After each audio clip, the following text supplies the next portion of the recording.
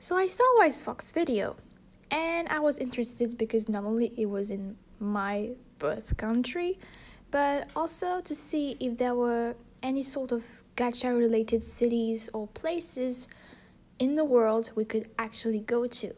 Also, there is another city in France called Gacha, simply Gacha, which is funny because it's a village. That means there's a lot of gacha characters in it.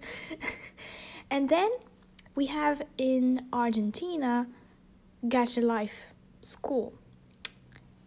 And I'm sure all the gacha movies and music videos related to school are actually produced there. And then we have the Gacha Club in Indonesia. And again, it relates so much because it's a club. It's an actual dancing club.